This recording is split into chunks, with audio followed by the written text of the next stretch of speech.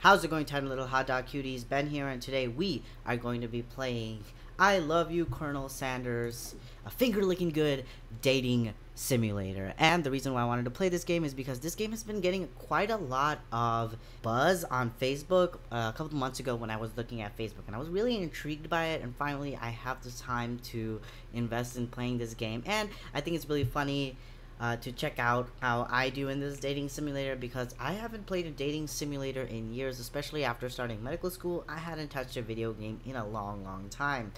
Maybe the last time I ever played a game was back in March of 2019, so this is new and I'm excited to start doing some let's plays on this channel. So let's get started and let's see how we end up doing in this crazy wacky. We're gonna go with Benny as my name because we're gonna make it cutesy, because this is a cutesy dating simulator. Okay, let's get started. You sleep softly as the morning sun casts a warm glow through the window of your modest student apartment.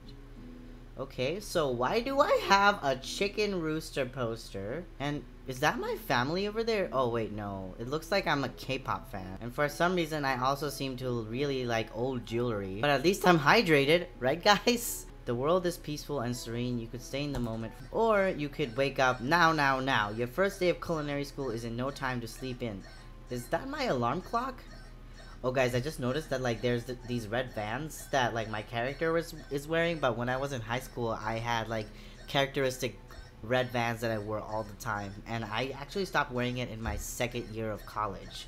So as far as representing me in this game, the red Vans, they do have that right. Smack that clock up and at 'em, or throw the clock out the window and stay in bed forever. Well, we're no slackers here, so we're gonna smack that clock and get up, because also that clock noise is very annoying. Lying in bed, you stare at the ceiling, thinking about everything that awaits you at the prestigious University of Cooking School Academy for Learning. So we have 3 repetition words: university, cooking, and academy, and learning. So I hope this is a good school, because it has so many repetitive words. Your mind begins to wander. Who will be there? What will you cook? What should you wear? Time begins to fly by, and you find your imagination getting away from you. You'll need to take this seriously, or you allow yourself to daydream a bit, thinking about the future. I'm not a daydreamer, so we'll go with this one. Gotta take it seriously! I'd better make sure to arrive prepared for the first day. Oh hell yeah. You burst through your morning checklist. Teeth brushed, hair combed, pits deodorized. Yes. I love a person who uses deodorant. Nothing can stop you now. You confidently grab a biscuit, strut out the door, and head off to class. See, that's where this game has me wrong. I always eat ramen for breakfast. I've actually been eating ramen for breakfast for the past like 15 years of my life. Just what you need to get the blood flowing, and it's a fresh, crispy, beautiful biscuit. Standing in the quad, you gaze upon the magnificent University of Cooking School Academy for Learning. This looks like UGA, which is the school that I did not go to. I actually went to a school in the middle of the city. So my university was just a bunch of skyscrapers. So this looks a lot like a traditional old school college campus. Here comes your lifelong best friend, Miriam. This is so funny because I actually do have a really good friend in medical school named Miriam, and she looks very much like this girl without the green hair. She's the most adorably awkward person you've ever met, and Miriam in real life is actually very awkward, and you absolutely love her for it. And it's really cute too. Good morning, Benny. Are you excited for the first day of the rest of our lives? I think that happened when I was born, Miriam. Actually, because I sure am. Excited, a little nervous. Okay, a lot nervous. It's just that this morning I made breakfast for myself, but well, when I ate it, I couldn't taste any love in the food. What if I'm no good? What if I fail? I'm not sure that's how cooking works, Miriam. Classic Miriam, raised by a master chef parents. Oh, so she's privileged. Okay. She's always held herself to a very high standard. It's not like people who don't have, very famous parents can have high standards. Ever since we were little babies playing together and you rescued me from that quicksand box. Oh, the dreaded quicksand box. It's been clear to me that when you're the most loving, caring person I know, you're going to do great.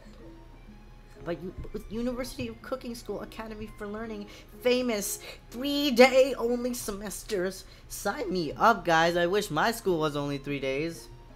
I'm afraid of being left behind and never catching up. Sweet girl Miriam has always had a flair for the dramatic. This summer, she got so nervous about her first kiss that she chipped a tooth practicing on a mannequin. Okay, first of all, why? I think we should pep talk her and give her really, really bad advice. Remember last month when we saw that fortune teller and had our tarot cards read? Ooh, tarot cards. They're so accurate. I actually had my tarot cards read and I got really excited by my tarot reading, so I'm such a hypocrite right now.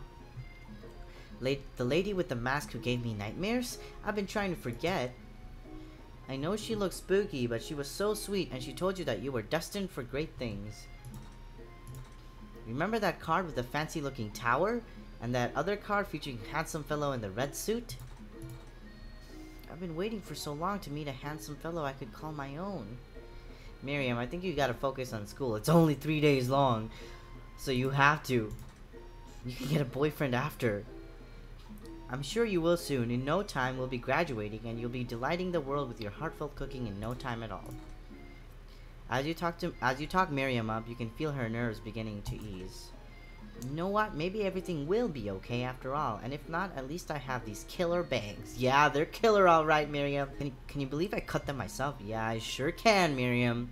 Okay, this game actually does know my personality quite a bit. I cannot believe it. I ain't no liar. I'll tell her straight to her face. Before you can get another word out, you're rudely interrupted when someone smacks your books and custom engraved measuring spoons out of your hands and onto the ground. Apparently I'm bougie too with my custom engraved measuring spoons. Hey! It's Ashley, your arch rival. She's totally evil, but you can't help but be filled with jealousy. I don't get jealous. She can get anything she wants and she knows it. Are you sure? Hello, Ashley. Oh, I didn't see you there, chicken shins. Hey, don't call me chicken shins, even if I have chicken shins. Actually, my shins are very chickeny. You leave Benny's shins alone. They're perfectly normal shins. Ugh, you can't stand Ashley. Even her name is annoying. You know for a fact that it's actually Ashley, but she had to add extra letters to make herself feel better than everyone. If anyone here knows what perfect shins looks like, it's us. We're not going to let you or your really weird insults get to us. Yes, that's such a good insult. You have really weird insults. Across the quad, you see Ashley's best friend, Van the Man. Oh, that sounds suave. Has stopped to look at his own reflection in the mirror. Oh, okay, we have a narcissist here. His pants are so tight. I love my tight pants. You can see him casually working out his glutes while he styles his hair. No lie, they're rockin' glutes. Oh yeah. Van, you rang. Ooh, look at that belt, that apron. He's just magnificent. You've never been sure what their arrangement is. Yeah, I wonder that too. But as long as you've known them, Ashley and Van have been just as close as you and Miriam, but substantially more devious. I can't believe that the University of Cooking School Academy for Learning would ever allow people like you to attend as students. What's that supposed to mean? I know, right? You'd think they'd just hand us our diplomas now. Or maybe hire us on as professors. You amateurs could learn a lot from us. Okay. See, we have cocky people here. With the first day of school about to start, there's just no time to properly tell these two off, so you resist the urge. I think I've already told them off. Let's go, Miriam. See you later, losers. I feel like we're the bullies more than they are. We dished out more insults than they ever did. As you approach the door, you see a goofy-looking kid. See? We're incredibly insulting. Pushing hard against the window directly next to it. He's not goofy looking, he's just a kid. Although, why is a kid doing in a culinary school? Oopsie, I think it's broken. You reach forward and easily pull the door open. That should do the trick. Actually, I'm prone to doing that mistake too. I love you. Hold on there, buddy. Think you mean thank you? My name is Pop. I was named after my Pop. He's old. Wow. Everybody's a savage in this game. Could someone like this also be a student at the school? He must be one heck of a chef. Also, his name tag clearly says Bob, but I guess he's reading it upside down. Hi, Pop. I'm Benny. So, are you going to make me hold this door all day? Dang, I am all savage. Nope. And with that, the young man walks into the building ahead of you. Is it just me, or is he kinda cute? Miriam, I think he's a little too young for you. I think it's just you. You both shrug your shoulders before following him into the building. You stand at the edge of the room, unsure where to sit. Other students wander in and keep themselves busy chit-chatting. A scruffy-looking pooch takes his place at a podium at the front of the class. Adorable. Now, quiet down, everyone. Is that a heart in the middle of that column? It looks like the silhouette of a heart, guys. Or maybe I'm in medical school too much.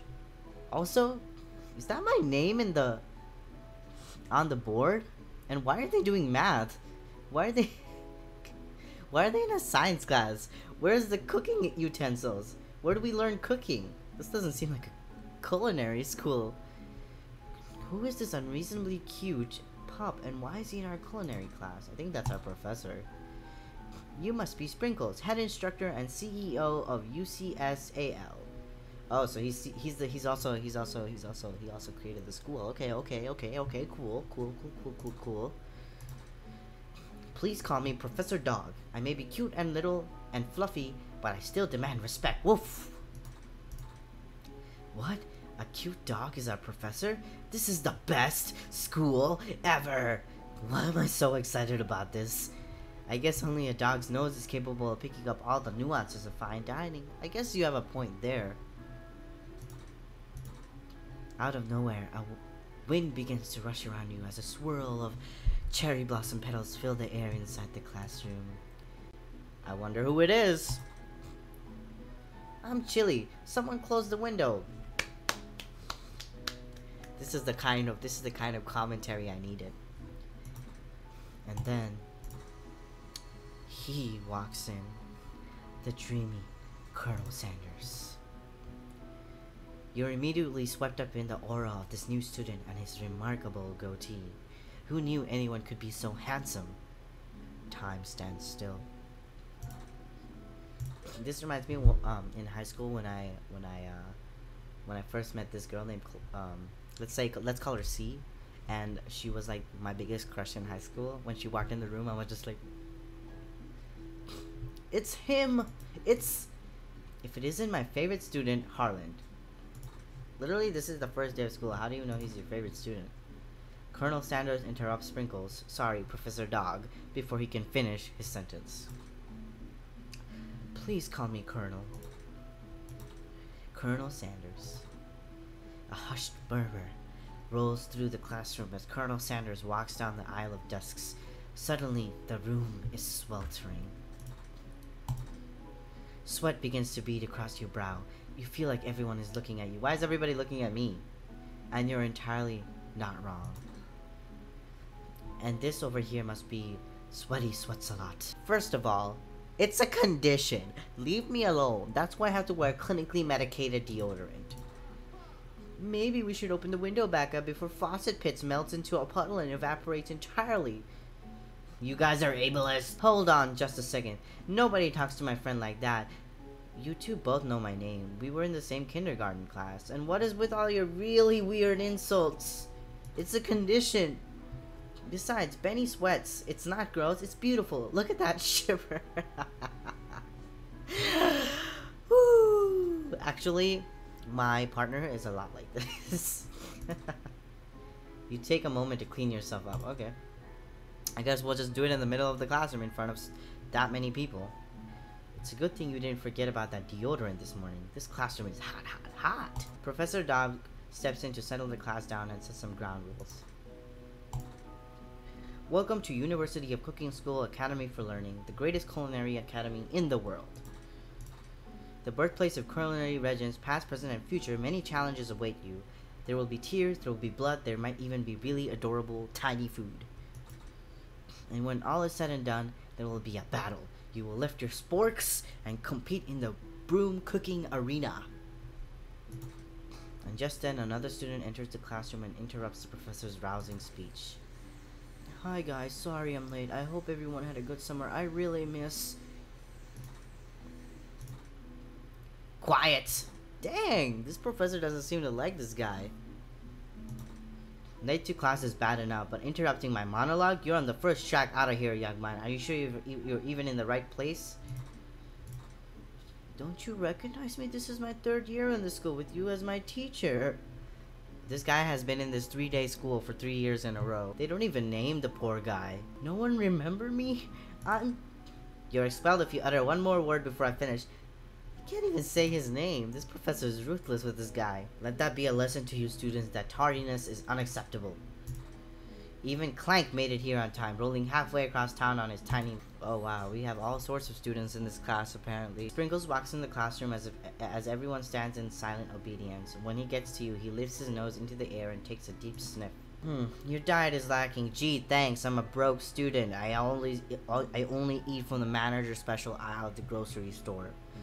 Based on what I'm picking up here, you definitely need a multivitamin. I do take a multivitamin every day. Never had a talking dog as a teacher before, but Sprinkle's reputation for being smart but tough is well known. You decide to try and butter him up by giving him a treat from your pocket. Let's give him a beef treat. You reach beneath your... By the way, how in the world did I even know that I needed to bring dog treats to this? You reach beneath your apron and return a small bit of beef jerky in your hand. Sprinkle's eyes go wide as he locks into it. Beef? Are you trying to give me a heart attack? I would never eat that. Oh no. I think we made the wrong decision, guys. You clearly do not belong here. Please remove your apron and then remove your... Oh my god, he just kicked me out of school. Okay guys, we're back at the place that we left off, and it looks like beef treat doesn't work. So we have rubber ball and chicken snack. I bet this guy likes the lean mass diet, so we're gonna go with chicken snack because he kicked me out of school for giving him a beef treat. Okay, his eyes grow wide and he locks onto it. Please like it. It's his favorite. Awesome. Well, I think there might be some competition for a new star student. The furry professor, that's very, you know what I mean, immediately devours the snack, leaving your hand slick with a coating of warm doggy drool. Yes, I love some warm doggy drool on my hands. Right before I'm about to cook for a cooking class. You see the other students eyeing you jealously, but pay no mind to them. If they wanted to succeed in life... Wow, I am such a savage. They should have learned the importance of carrying a range of dog treat flavors on them at all times. Settle down, young chefs. Take your seats and prepare to have your minds open to the amazing possibilities of culinary creation. As everyone rushes to claim their favorite seats, you're left standing at the front of the room. Only 2 options remain. So I was doing all of this standing up in the middle of the class. Hey Benny, there's still a seat here. It seems that no one has claimed a seat next to me, if you're interested. Okay, so I have 2 options, Miriam or the dreamy Colonel Sanders. So do I be a fake friend or do I sit with my crush? Colonel Sanders. It appears he brought no books, pens, or pencils. However, his perfect upright posture shows off a seriousness that makes you confident in his desire to learn. So he's a slacker that comes off as confident, essentially. And why is he a star student if he brings no notes with him at all? Thanks for offering me the seat. I've only had 2 rules. Do all you can and do it the best you can. It's the only way you ever get that feeling of accomplishing something. It's so inspiring. A little off topic if you ask me, but okay. As soon as you've settled into your seat, the professor makes an announcement. Think fast, it's time for a pop quiz. Yay, a quiz about me! You're so funny, Pop, with your stain on your shirt. This incredibly important and surprisingly short quiz will tell me if you're ready for a life at culinary school. Keep your knives sharp and your focus sharper. Here comes question 1. If train A is traveling to point B and train B is traveling to point A, how important is it to wash your hands before cooking? This is exactly how a question in medical school is actually written. Extremely. Looking at you, Pop. That's right. Let's burn other people while we're answering this quiz question. Forest is to a tree as chicken is to feather. That's right.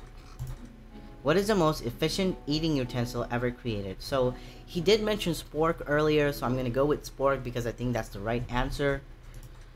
That's right. Awesome. What food is best for a broken heart? Camel meat is a staple in Middle Eastern countries, but I'm sure that this game is not culturally appropriate, so it's gonna make me answer a question that's more westernized. Okay, anything as long as it is prepared with love and not too much salt. A pancake that looks like a silly face. I'm gonna go with the first option. Is Sprinkles a good boy? He's a very good boy. He's the bestest boy. Your total score is 5 out of 5. Nice. We got a perfect score, guys. We're gonna ace this 3-day school. Get all A's. Wow. Be honest. Did you cheat? No, I did not. You look up to see that Colonel Sanders has been watching you tally your score. He's impressed. I know we just met, but I have to confess. Ooh. It caught his attention. I think you have a beautiful brain. Yes, that's not a weird compliment at all. Hot diggity Benny, you just scored some major Colonel Sanders points with that performance. May I have your attention, students? I have an important announcement to make. Time for lunch. Okay guys, we are going to stop right here because I think this is the second scene in the game, so we can save. Thank you guys so much for watching. I hope you enjoyed this video, and I hope to make more parts of this game until we finish in future videos, along with my current lineup of videos I already make for this channel, including transgender related content and medical school related content, and my experience of being a medical student who's also happens to be transgender. I love you guys. I hope you guys enjoyed this video, and I'll see you on the next one. Be sure to like, share, subscribe, hit that notification bell if you want it, and follow me on Instagram and Twitter because I'm always uploading things there. And have a great one. Mwah. This is Ben.